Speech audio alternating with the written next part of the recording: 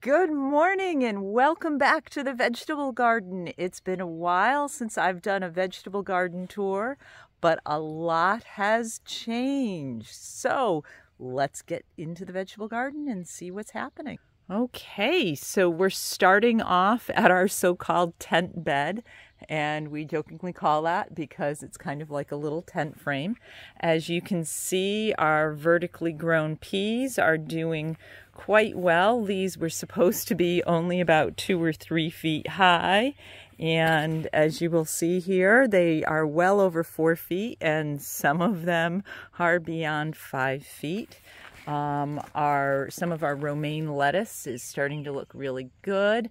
Our bunching onions have actually gone by a bit. I allowed some of them to set seed so that we can get some self-flowering. You may be able to see in here, it's a little hard green on green. We've got dill plants going, and those are self-seeded. The chard in this bed has had some issues, as you can see. We've had lots of trouble with insects in this bed, leaf hoppers and grasshoppers and that kind of stuff.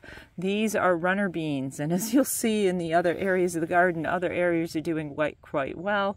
But hey, if they want to chew on these and leave the rest of the garden alone, that's okay. This is dill. Some of it's light growth because I took a huge harvest last weekend.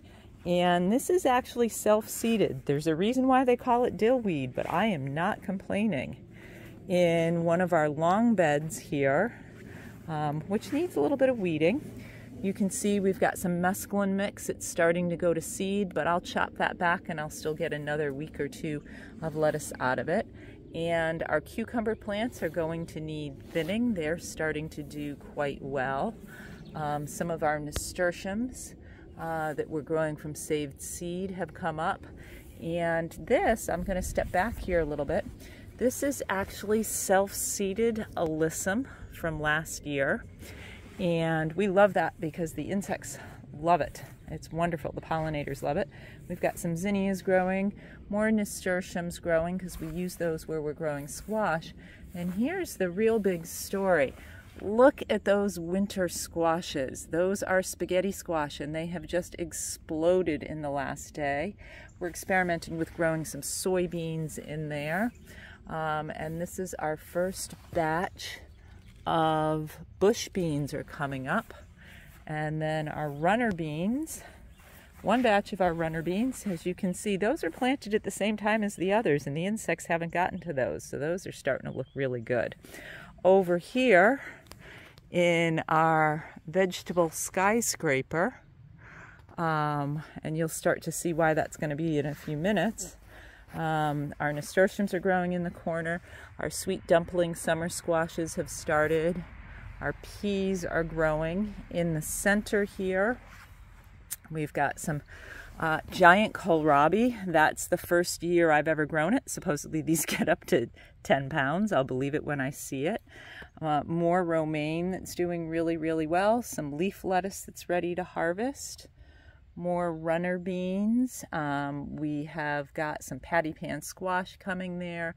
More kohlrabi, some more flowers.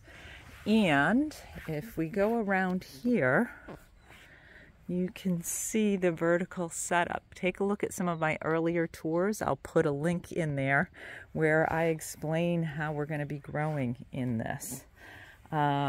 We've got runner beans here and more squash. All of those will be growing up and tied up and growing across here. The runner beans will be tied up to here, so we will have lots. Our carrots are doing well. Our beets are doing well. And all of the radishes just got harvested out of here and around the edges, so those will get planted up with something else. And we're going to go on to our first batch of bucket potatoes. These are growing like crazy. I've already buried them a couple of times. I'm going to have to top off the dirt up at the top here. And hopefully I haven't gotten the mixture too rich because those are looking really green. Hopefully we'll be getting potatoes out of it. It's only our second year growing in there. Our tomatoes here are starting to look healthy and nice and large. We grow cherry tomatoes because that's what we like and we can maximize the harvest. On the other side of the potato, we have got some runner beans growing. Those are Dolofs, and I guess I'm going to have to start tying those up. We've also got some carrots seeded in here and some beets, our onions, and some cilantro growing in there. And then we've got more beets coming in, and this lovely red plant, this is amaranth. There's lots of different types of amaranth, and we started growing it a few years ago because you can eat the leaves, the small leaves and spinach. You can eat some of the larger leaves, cook it like spinach, and then it grows tremendously tall and gives some really pretty things to the flowers. I cut back the kale last weekend, and it's time to cut back some more. Be sure to check out the video on why you should never rip out your kale plants. We're going to be having some cabbage transplanted into here, and this is just showing you that things don't always go according to plan. I had started a lot of tomato seedlings this year on the inside, and I made a few errors, and frankly I'm probably not going to get any tomatoes out of here, so we're going to replant that. Going over here, we've got more potato buckets, and we've got more we've got our garlic, which is really looking good. And I see we've got one more scape that has come up, so I'll have to come out and trim that off, and we'll eat that. And yes, these are supposed to be starting to die back. Each one of these leaves is actually part of the covering on the garlic. So that's probably about a month away from harvest right now. This is supposed to be winter squash. That's not doing too well. But over here you can see that we've got our watermelon started. These are Cosmos, and those have actually self-seeded. These are more winter squash, and these are actually delicatas, which tend to be a little temperamental.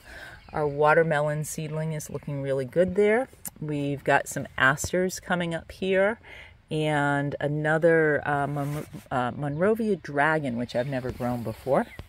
We've got more potatoes here, and now we've got our other pea trellis. Now these peas, I hope you can see how pretty they are. I grow these partially because I love the way they look, and they give us peas. They're not my favorite snap peas. I like the other varieties better, but these are just simply so gorgeous. And these peas are supposed to be this tall. These peas will actually grow to about 10 feet tall, so they give us some spectacular color. These are the peas that are only supposed to be 2 or 3 feet high, so they're doing okay. This is another variety of winter squash coming in here. As you see, we've got some calendulas coming in, and those are those are from seed we saved, and those are actually edible flowers. Our runner bee tent is starting to fill up, as you can see here, and that's scarlet runner beans that will be providing us with beans and lots of good flour. We've reseeded some things underneath those black screen covers. Those would keep the birds off. This chard here is doing a little bit better. This is rainbow chard, and we've got some romaine coming in, and I see we've had a creature digging in there. The carrots did not germinate well, and these are more runner beans here. This is going to be Eureka, yellow bush beans. And I did have some of our radishes, check out my videos for radishes, that went to flower, and these were just so pretty that I decided to let these flower for 2 reasons. 1, they're pretty, I like them. 2, the pollinators. We haven't had a whole lot of flowers blooming yet because it's been a tough season, so I wanted to leave those, and maybe I can get some radish seed. Underneath the black screens here were radishes, and now those have been replanted with beans.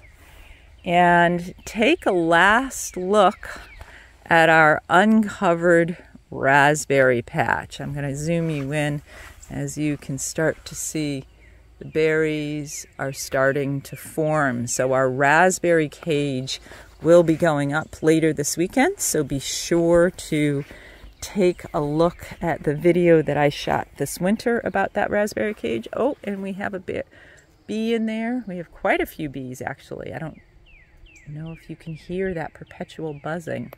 So you can see we are actually going to have, hopefully, quite a raspberry harvest. Outside, rhubarb patch, and that's been harvested a couple of times, but our rainy, cool weather has not been allowing it to perform as it should, so hopefully that'll change soon.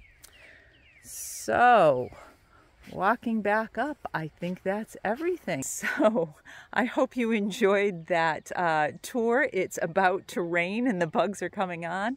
So I'm going to be running inside, but subscribe, like this video, and come back next month for our next garden tour. Bye.